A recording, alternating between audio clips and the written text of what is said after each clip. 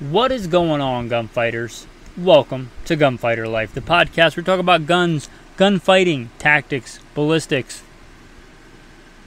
Sometimes just some fun episodes on gun chat, which is more akin to what today's episode is going to be. Identity-confused guns. That's what we're going to talk about today. A lighthearted, fun main topic on today's show. With that, the bio and then the main topic. I'll roll into a quick, abbreviated bio and then into the main topic. First and foremost, I am a Christian. I don't apologize for that. God is number one in my life.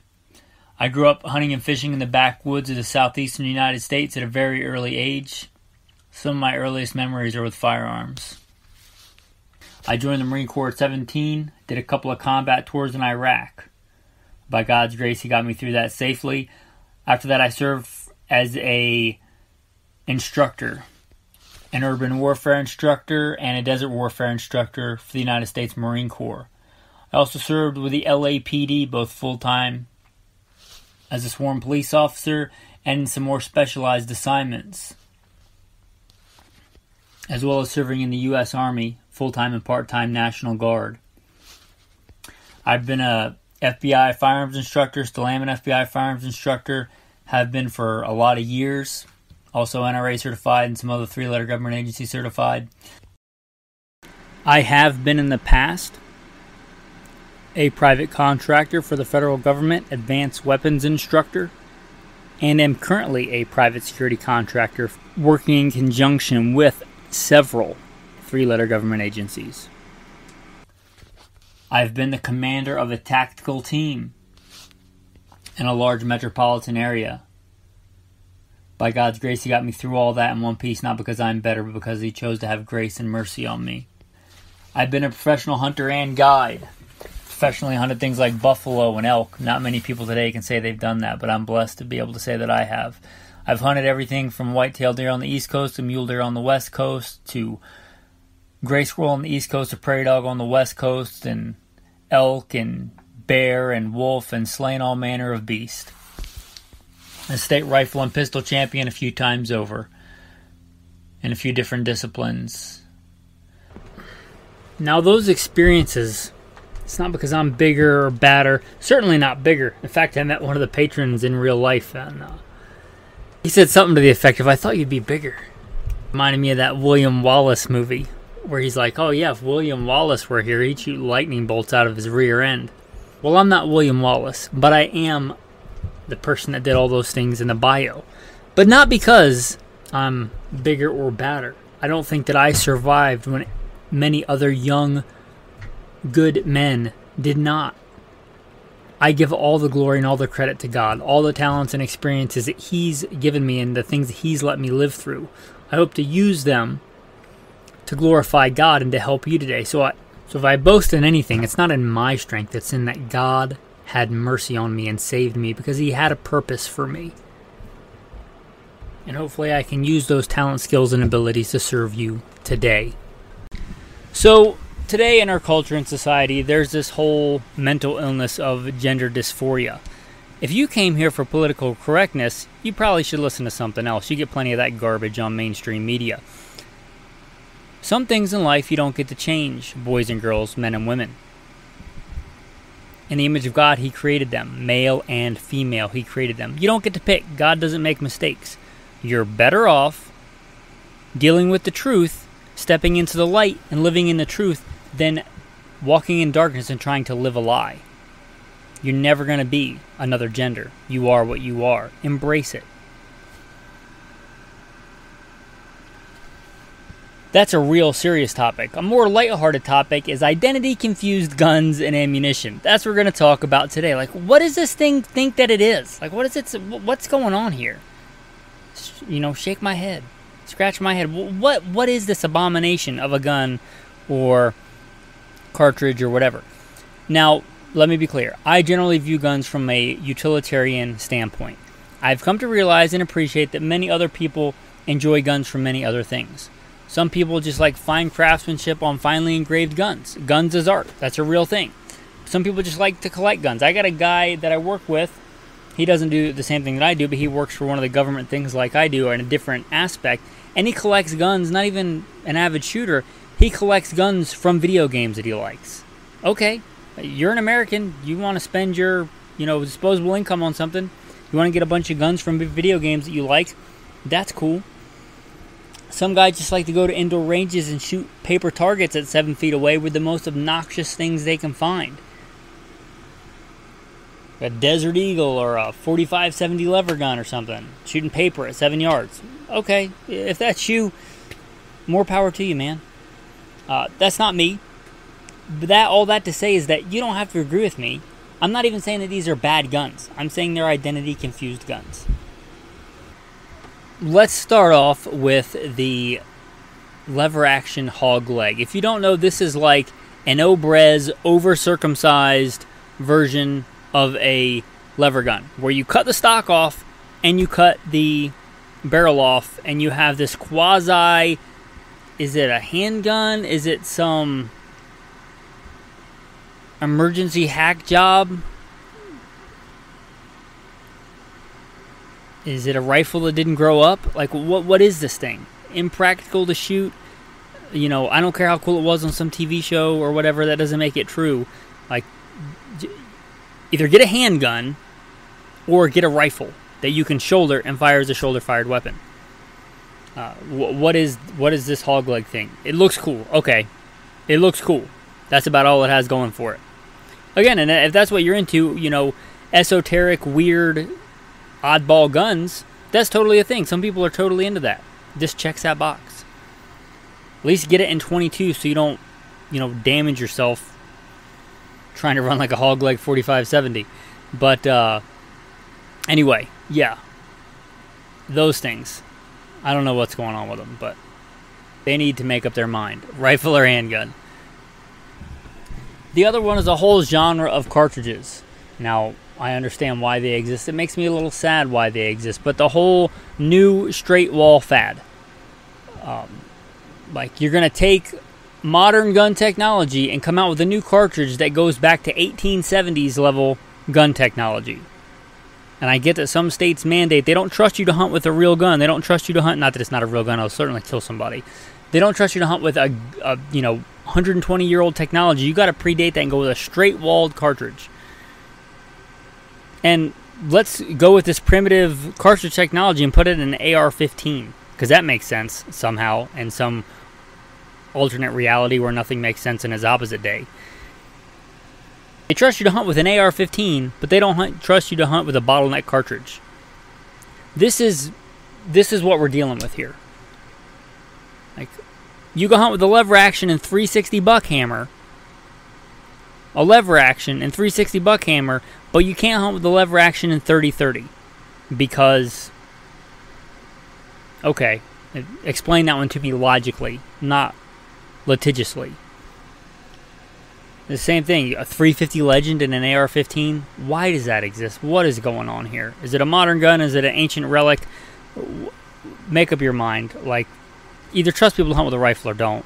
It is what it is. There's so many deer in the Midwest. They're getting CWD and spreading Lyme disease and all that stuff, but yet you don't want to roll back to 1870s technology. It is what it is. I'm glad I don't live there. How about the Henry Homesteader? What is this abomination? You get a 9mm carbine that's supposed to look like an old cowboy gun that weighs a ton. That it's not old, it's not old school, but it's got wood on it, and it weighs as much as an M4, but it shoots a 9mm, and it's supposed to be old school, but it takes new mags, like detachable modern pistol magazines. No thanks. I don't know what that thing's trying to be. I don't know what market it's appealing to. Apparently, it's still a thing, so somebody's buying it. You'll know that I'm a big fan of the shotgun. You'll also know that I'm a big fan of ARs and AKs if you listen to this regularly. Not my favorite guns, but like they work. They're the battlefield standard of today. And I love shotguns for their utilitarianism, for their, multifaceted nature, for their flexibility. but let them be what they are. What is this AR AK-47 shotgun thing? Stop it with that. Stop it with that. Unless you are competing in 3-gun and you're in open division, which is the only case I can think of for like a Sega 12, just get a real good shotgun with proven technology that's reliable, that's been around for a long time, if it's a practical gun. And again, I know people don't get guns because they're practical. Maybe you're like, you know what I want? You know what's going to fulfill me in life? Or you know what's just going to be a good use of the money that I have? Is this giant abomination AR-15 that takes 12 gauge. That doesn't point like a shotgun and doesn't have the capacity of an AR-15, doesn't have the range of an AR-15, is not going to be lightweight like an AR-15, but it looks like an AR-15, but it's a shotgun. Yes, take my money. Maybe if that's you, cool, but what is this thing supposed to be? Pick one. Pick an AR-15, a good one, or pick a shotgun, a good one. This thing is neither one. Or the AK variants thereof, right? The Sega 12 is not a bad gun, but I would never take that in a tactical scenario over a good 590 or a good 870 Wingmaster, Police Magnum, or Benelli M2, Benelli M4. No, I just wouldn't.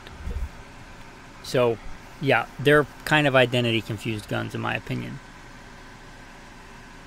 I don't even want to name the company that came out with this thing, but I guess they did it to themselves. This lever-action AR-15 abomination.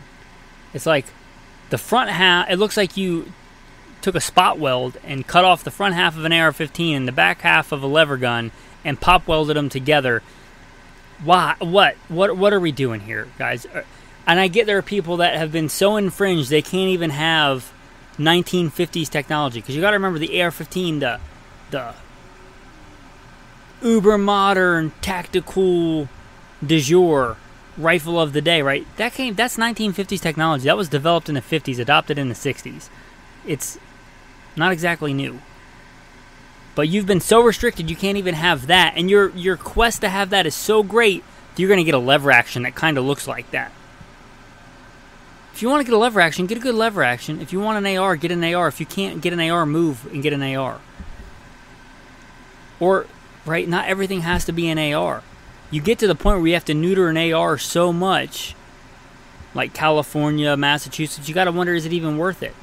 Get a gun that's good from jump that you can actually have, like a Mini 14, instead of one of these abominations. When, in a real-world scenario, would you ever choose a lever-action AR thing, abomination, over a Mini 14?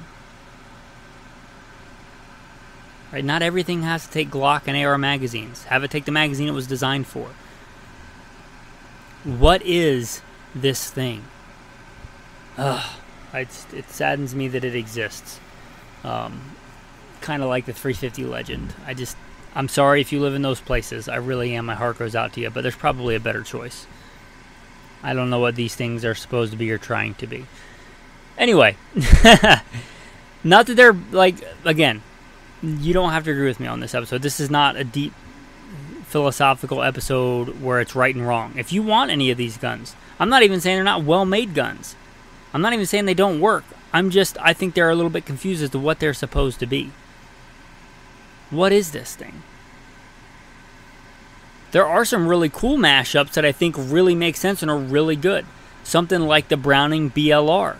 It's a lever action, but it takes box magazines and it lets you shoot a Spitzer cartridge. And they have a takedown model. To me, that makes a lot of sense. Of all the lever actions, that one probably, practically, is one of the best ones. So it doesn't, I'm not a purist. I'm not saying, like, if it's a lever action, it's got to be tube feed and it's got to be walnut stocked. It's got to have a brass receiver. Like, I'm not that dude. But some of these things, you just scratch your head and think, why? Just to separate people from their money? Just to get around some laws that don't make sense? Which I guess I'm all for that. But these guns are a little confusing to me. Anyway, a lighthearted episode. I hope you guys enjoyed it. I appreciate you listening. Your tactical tip of the day. Build out your core battery of good practical guns first. Even if you're into guns for the fact that they were in some video game somewhere, sometime. Make sure you get a good core battery. Make sure you have a good usable handgun, a good usable rifle, a good usable shotgun that's an actual shotgun. Build this core battery out first, and then if you've got extra income and you just want to spend it on fun, esoteric, obscure guns, rock on, man. More power to you. But have that core battery. That's my tactical tip of the day, your tactical verse of the day. When you reap the harvest of your land, you shall not reap to the very edges of your field, nor shall you gather the gleanings of your harvest. And you shall not glean your vineyard, nor shall you gather the fallen grapes of your vineyard. You shall leave them for the needy and for the stranger. I am the Lord your God. You shall not steal, nor deal falsely, nor lie to one another. And you shall not swear falsely by my name, so as to profane the name of your God. I am the Lord. With that, thanks for listening, and have a blessed day.